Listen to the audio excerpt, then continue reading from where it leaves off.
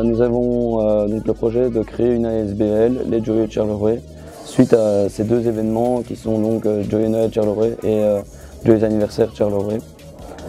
Pourquoi nous voulons créer cette ASBL? Pour permettre en fait à la ville de Charleroi d'avoir enfin ses propres je vais dire, guindailles annuelles comme Louvain, Namur, Liège, Mons.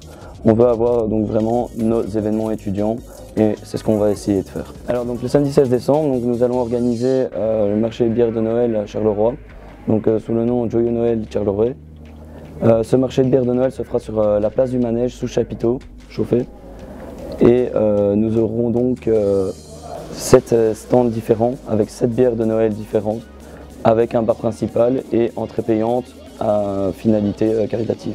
Alors si je pouvais donner 3 conseils pour se lancer dans un projet, c'est premièrement foncer. Sur un malentendu ça peut passer, il ne faut pas hésiter si vous avez des projets, lancez-vous, on ne sait jamais.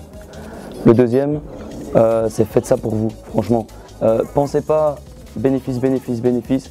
Dites-vous que vous êtes un groupe de potes qui organisez vraiment quelque chose de cool et c'est tout ce qu'il faut penser, comme ça on prend du plaisir à le faire, on s'éclate.